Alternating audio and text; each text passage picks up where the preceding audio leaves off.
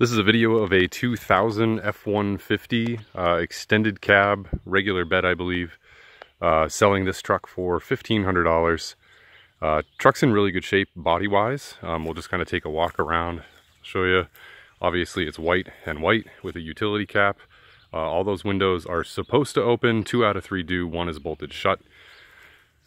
Tires are okay. You'll absolutely need 1 tire. This is the one you would need for any kind of a sticker.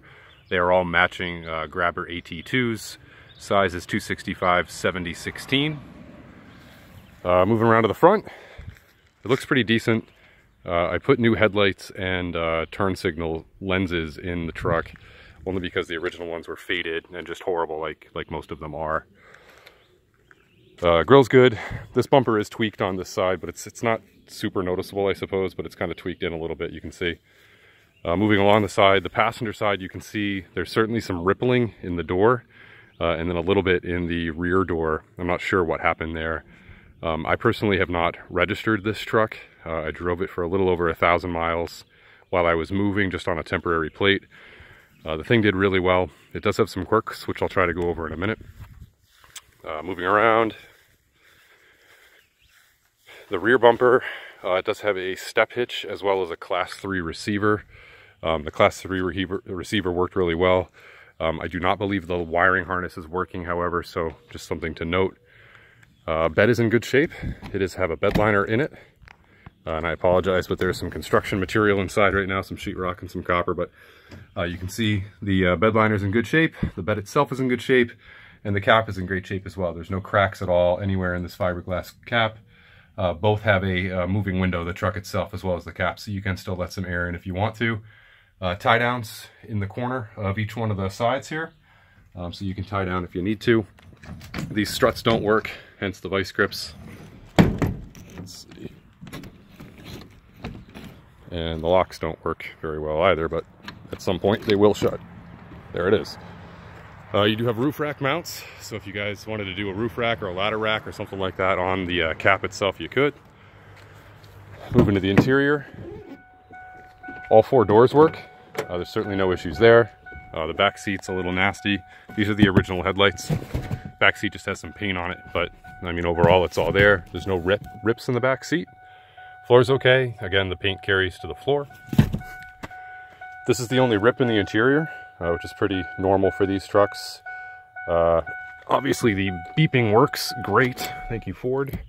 Take the key out. Dashboard's all intact, no cracks, no rips, no nothing. The radio works very well. The heat works. The AC does not work. 5-speed manual, 4-wheel drive. 4-wheel drive currently does not work. This is a vacuum actuated front differential, as anybody that's had one of these things is aware of. They break. So included with this truck is a brand new in-box 4X or 4x4 posi lock, I believe is what it's called. Pretty easy to install, and what that will do is it will bypass the vacuum actuated 4-wheel drive engagement and allow you to have a cable operated 4-wheel drive, pretty much the way that this truck should have been. I'll take some pictures of the box itself so you can see the model number, etc. But it's custom built for this truck, so 4-wheel drive will absolutely work. It's just right now it does not actuate. Truck itself has 227,000 some odd miles. High miles, but it runs okay. Really the only thing that I've seen that's wrong with this truck is anytime you try to go beyond, say, half throttle, it starts to sputter a little bit, and I'm not quite sure what's going on. The engine itself seems really strong. It starts, which I'll do in a minute, but it sputters when you try to get into it. So it makes accelerating up hills kind of difficult. But like I said, I put over 1,000 miles on it, and in New Hampshire there's certainly a lot of hills, and I made it work. What I've done so far to try to correct it is I replaced both coil packs, so that's new, as well as the passenger side coil pack is also brand new. I replaced the IAC, the idle air controller, as well as the TPS. The TPS did solve some issues with over throttling, but the main issue still remains, where if you are pressing down more than halfway on the throttle, it gets a little wonky. I've read some things that say that can occur sometimes when you put in one of these. This came with the truck. I've cleaned the filter. I cleaned inside the tubes themselves, which were fine. This could be an issue. I have not replaced the map, but that could be one of the things that I've read about. This wasn't sealed correctly, so forgive me, but it's plumber's putty, but it was sealing correctly now, so it is what it is. Included with the truck, again, are spark plug wires and all new OEM Motorcraft spark plugs. I did take 2 spark plugs out of this side just to check them, and they looked okay. They were a little hot, but they were the Bosch Platinum 4 Pluses, I believe is what they are, and those things are known to give these trucks problems. So I just haven't gotten around to doing them. I might, depending on how quickly or unquickly the truck sells, but again, Motorcraft OEM copper plugs and brand new wires, 8mm wires, I believe, are included. Shut this up, we'll start it up.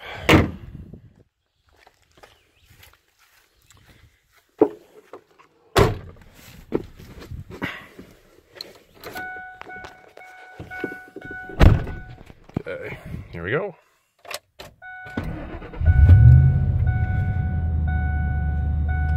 So everything comes on, gauges all work, temp gauge, oil gauge, all that fun stuff does work. Battery holds a charge very, very well. No tack in this one, but you can see there's the mileage, so it just hit 222,000. No cells are on, so that's a good thing. There was a cell before I replaced the coil packs, which did reference a random cylinder misfire. I believe I had one on number 4 and number 6. Again, super common with these trucks. The coil pack cleared the codes, but the stuttering thing still remains. Radio works, as I had mentioned. There you go, radio. HVAC works, minus the AC, like I said. Interior's okay, whatever, it's dirty. I mean, you can certainly clean that if you'd like to, but it's all there, it all works. Manual windows, manual locks. There is nothing power in here other than the steering. I'll start driving it a little bit.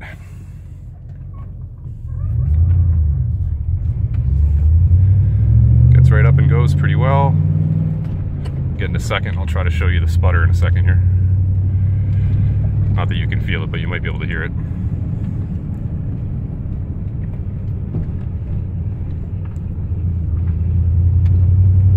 All right, so I'm gonna start getting into it a little bit.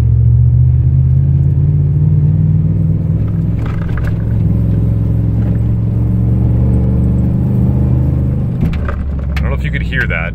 I mean, it did okay. That's a pretty steep hill, actually. I don't know if you can see it on the phone, but it does okay. It's just, it sputters a little bit when you get back into half throttle or greater. So it's kind of strange. I'm not really sure what the issue is. That's the reason that the truck is so inexpensive. Not so worried about the 4-wheel drive not working. I probably would have put that posi lock in regardless. They're known to be a great solution for these vacuum actuated 4-wheel drive systems, similar to like a Cherokee, etc., that they all fail. My plans were to put a plow on this. My plans have changed. I'm no longer going to plow myself. So the truck is for sale. Like I said, $1,500. It's located in Richmond, New Hampshire. The phone number will be posted below the video. Thanks for watching, and please let me know if you have any questions. Bye-bye.